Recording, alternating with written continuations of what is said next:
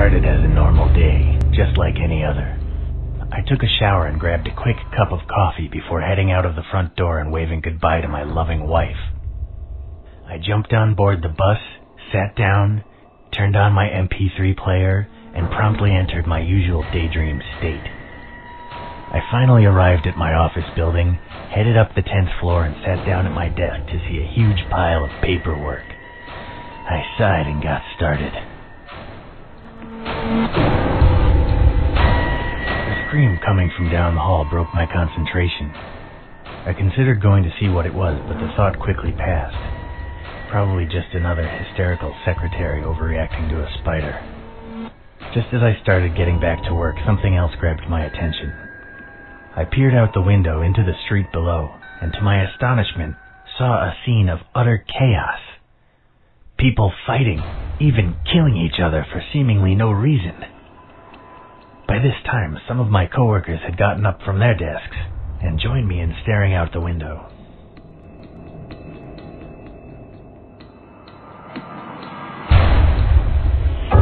The radio began blurting out all kinds of information. It said that a new breed of virus had been discovered, one that would change its victims into a homicidal maniac. This virus was highly contagious and spreading rapidly. Their advice was to stay where I was, and that if I were to encounter an infected person, I should try to destroy their brain.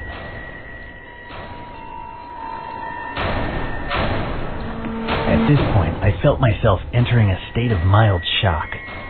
It was obvious that whatever was going on was serious, and that a significant percentage of the population were going to be killed or wounded over the course of the next few days. My thoughts quickly turned to my wife. Was she okay? What if these maniacs were near our home?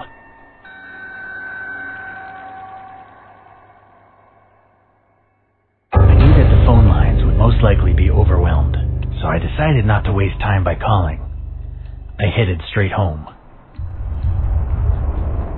I began to make my way through a series of corridors that lead to the elevator. On my way, I noticed a struggle out of the corner of my eye. I turned to see a disfigured man frantically clawing at and biting a young woman's leg. Blood was already pouring from her multiple wounds. The woman cried out for me to help her.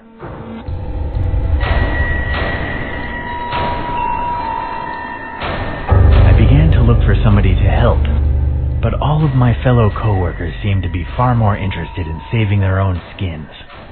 By the time I returned to the office, both the crazed man and the wounded woman had gone. I decided to continue to the elevator. I arrived at the elevator, but to my dismay it seemed many other people had the same idea. I heard a ping and the elevator doors slid open. In a split second, the large crowd of office staff pushed and shoved their way into the tiny metal box.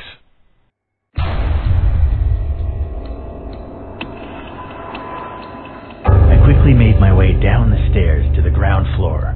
Sure, I was a little out of breath, but at least I saved time and avoided a potentially lethal situation. I eventually reached the ground floor and entered the lobby. The scene in front of me was one of extreme violence. The security team was desperately battling with a swarm of infected, and they appeared to be losing. I watched helplessly as a guard on the opposite side of the room was torn limb from limb. I noticed his gun lying on the floor just a few meters away from his dismembered corpse.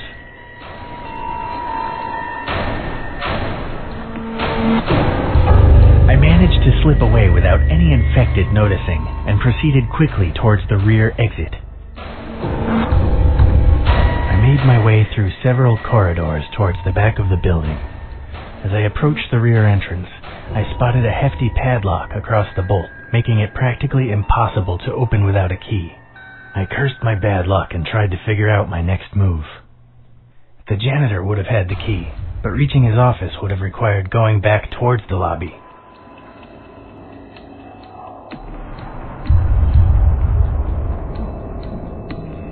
I realized that breaking the door down would be impossible, and that heading back would be too dangerous. So I set about searching for another exit. I remembered that there was a small window in the male bathroom just a few doors down the corridor. I arrived at the bathroom door and pushed it open. Suddenly, I heard a bestial roar coming from further down the corridor. A dozen infected had spotted me and were now heading in my direction. I quickly entered the stall and spotted the window I was thinking of.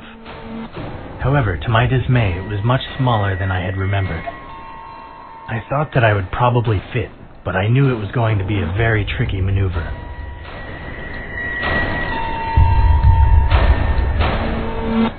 Not wanting to waste time, I set about trying to squeeze through the window.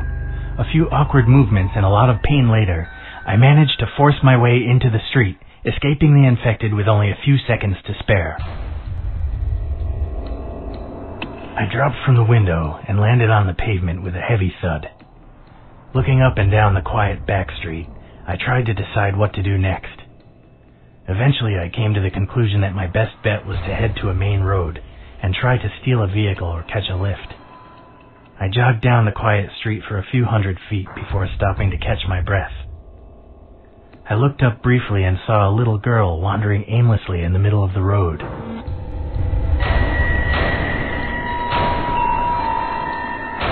I called out to the little girl.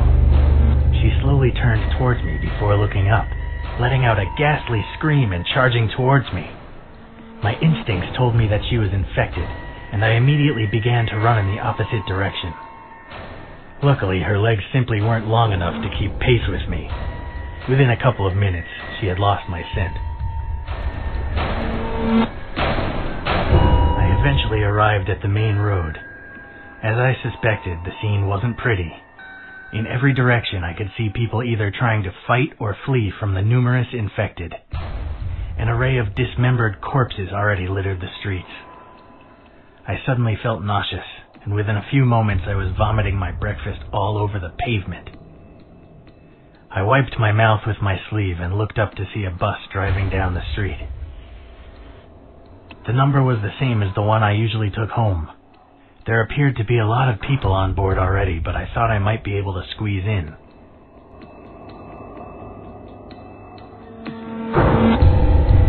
I realized that getting on the crowded bus probably wasn't a good idea.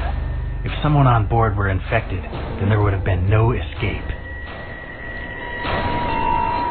As I continued down the street, I noticed several groups of people. Just across the road was a group of men with rifles. They appeared to be having fun shooting the zombies rather than trying to escape. In the alley, I could just about see a group of teenage boys armed with a variety of makeshift melee weapons. A few meters from where I was standing, a paramedic and an armed police officer were helping a wounded man, and as I glanced over my shoulder, I saw a group of survivors from my office building, heading in the same direction. I decided that it was probably best to team up with other survivors.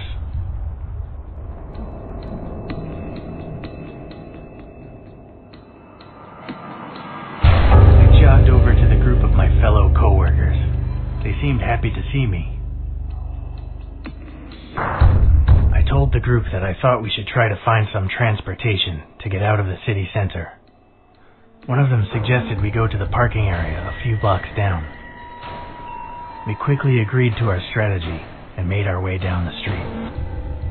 As we approached the car parking area, we noticed a few infected wandering idly around the entrance. There was no real way to avoid them.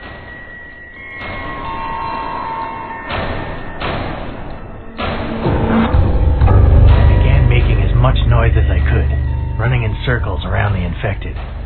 My plan worked, and they began to follow me away from the entrance. The others swiftly entered the parking area and began searching for a suitable vehicle. I was glad they had made it inside, but I was still in serious danger. I eventually managed to lose the infected and quickly caught up with the others. But I promised myself I'd never volunteer to be bait again. We eventually found a few different options for vehicles in which we could make our escape. On the far side of the parking area, we found a pair of road motorbikes. Closer to us was a four-wheel drive all-terrain Jeep, a large freight truck, and a convertible sports car.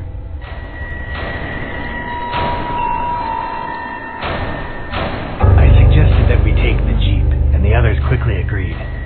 Having the ability to go off-road if necessary would be incredibly useful, especially since many roads would have been blocked with traffic, accidents, or zombies. We approached the Jeep and peered inside. To our dismay, we saw a pair of infected inside, desperately clawing at the windows in an attempt to escape.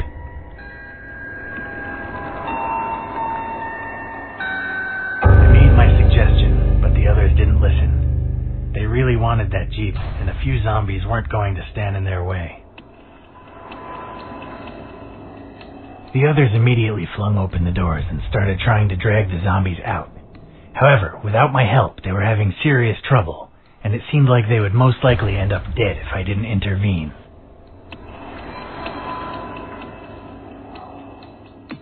I headed towards the motorbike and didn't look back. I climbed aboard my chosen vehicle and sped away from the car park onto the main street. By then the roads were littered with bodies and car wreckages. It was all I could do to avoid them.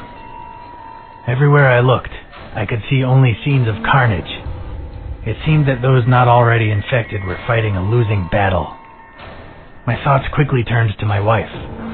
I tried to tell myself that she would be okay, but that didn't stop the horrible feeling in the pit of my stomach. I knew I had to get home as soon as possible. In the distance, I could see a gas station with a few of the zombies on the forecourt. I quickly glanced down at the fuel gauge and saw that I only had about half a tank remaining.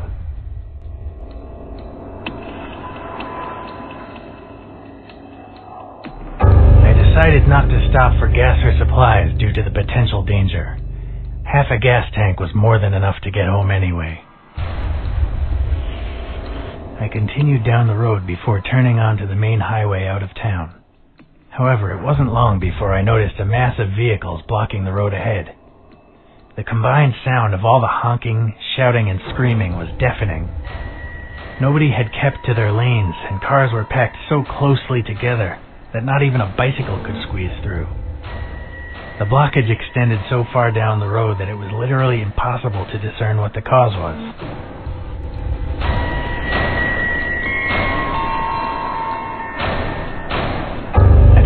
There was no point in waiting for the traffic to clear, and that without the Jeep, driving off the road was just too dangerous. I headed back the way I came and turned off the highway at the first exit. I soon found a safer, albeit less direct route home. As I sped down the disturbingly quiet back road, my mind began to wander. Without the distraction of imminent danger, I began to remember the horrific scenes I had witnessed just an hour ago. Images of mangled corpses flashed before my eyes, and my head began to spin. I swerved onto the wrong side of the road, just as another vehicle pulled out from a concealed entrance. I braked sharply, but it was too late to avoid a collision. Amazingly, I wasn't seriously injured, but my ride was badly damaged.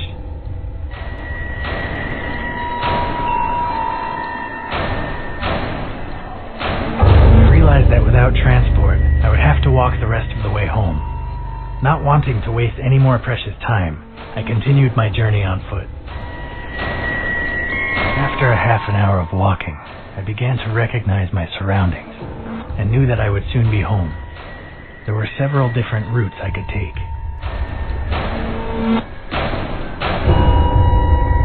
I decided to get off the main road, as it would undoubtedly be dangerous in such a heavily populated area. I decided to follow the train line instead, since it ran not far from my house and would be totally deserted. Sure enough, I didn't see another soul. I finally arrived in my neighborhood, exhausted. I knew that my house was just a little further down the street, but the area was swarming with the infected. Most of them seemed distracted by what few survivors remained, but I knew it was only a matter of time before they noticed me. I remembered about a small alleyway nearby, one that would take me most of the way home in relative safety. I entered the alley, and as expected, it seemed totally devoid of life. However, as I walked past a large dumpster, an infected old man stepped out of the shadows and tried to grab me.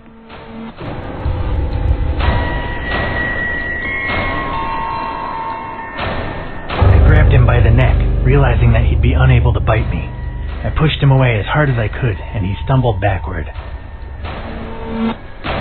I had bought myself valuable time, but it wouldn't take long for the creature to regain its balance and come at me again. I turned to run back the way I had came, only to see that another group of them had followed and were now blocking my retreat. My only hope was to try and get past the lone infected.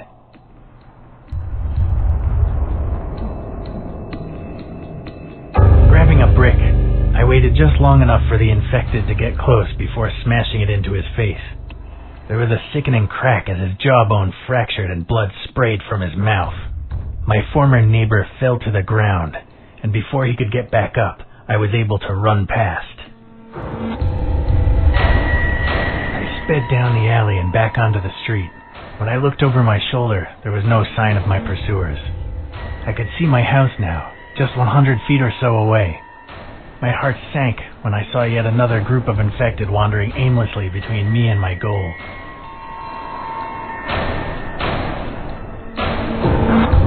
I decided that it was too dangerous to carry on down the street. I went around the back of one of the neighbors' houses and climbed over the fence into their garden. It was tiring, but I carried on scrambling over the fences until I got to my own backyard. As I approached the house, I noticed the glass in the back door had been smashed and the door left slightly ajar. I was terrified for my wife's safety. I realized that whoever had broken into the house could still be in there, and without a weapon, I wouldn't be able to help my wife. I headed over to the shed and checked my pockets. Luckily, I still had my keys and was able to remove the padlock and open the door. Inside, there was a wide range of tools to choose from.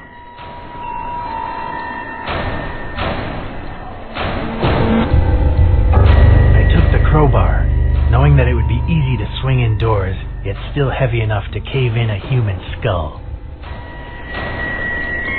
With my weapon in hand, I left the shed and walked back to my house. Before I could enter, I discovered why the back door had been left ajar. A teenage looter emerged from the house carrying my television, obviously intent on profiting from the crisis. When he saw me, he dropped the TV and pulled out a large kitchen knife. At that moment, I couldn't tell which one of us was more afraid. I told the looter that I wasn't going to hurt him, and that he could take the TV and go. He didn't bother to pick it back up. Instead, he ran over to the nearby fence and climbed over into the neighbor's garden.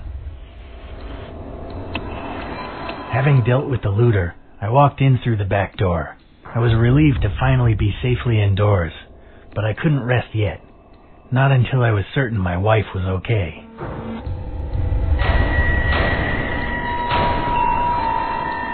I quickly shut the back door and locked it, then looked around for some furniture to wedge in front of it. It took me a few minutes to properly secure the entrance, but at least I knew nobody would be able to force their way in. I began searching the ground floor for my wife. As I came into the living room, I saw that John from next door was standing there. He had his back to me and was clearly oblivious to my presence. His shirt was covered in red stains.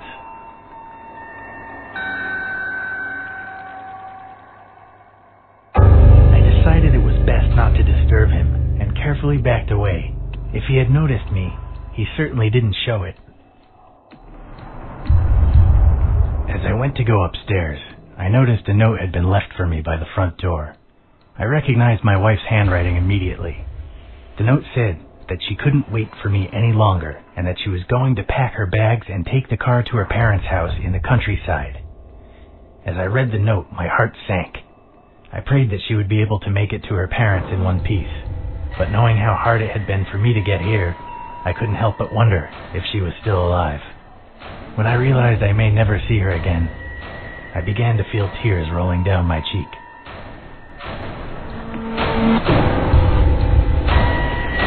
I pulled myself together and resolved to keep searching.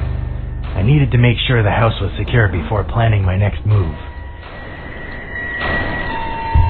As I climbed the stairs, I heard an odd shuffling noise coming from my bedroom. I didn't know if it was my wife, a looter, or another of the infected.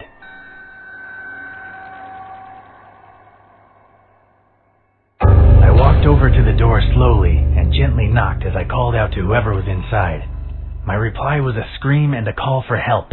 It was my wife's voice. I swung open the door and went inside.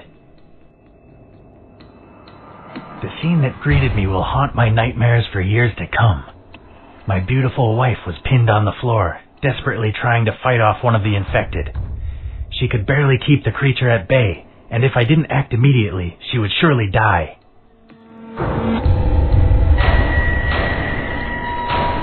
I ran at the infected and kicked it in the face with all my might. It was enough to get the beast away from my wife, and I was able to quickly finish the job without the risk of hitting her by mistake. I was finally reunited with my wife. I dropped the weapon and held her as tightly as I could. In that moment, I was happier than I had ever been, yet the feeling would not last long. I asked her if she was okay, and she showed me her hand. Blood dripped from several bite marks on her fingers. I didn't know if she would become infected or not, or even how much longer she had. She sobbed as I struggled to decide what to do.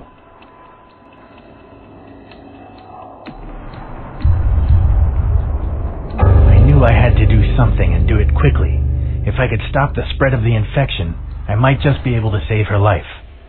We ran down to the kitchen, took a clean meat cleaver from the knife rack, and tied an improvised tourniquet around her wrist. Within seconds it was over, and I was carefully dressing the wounds with bandages from our first aid kit. I didn't know if she would survive or not, but at least now we had hope.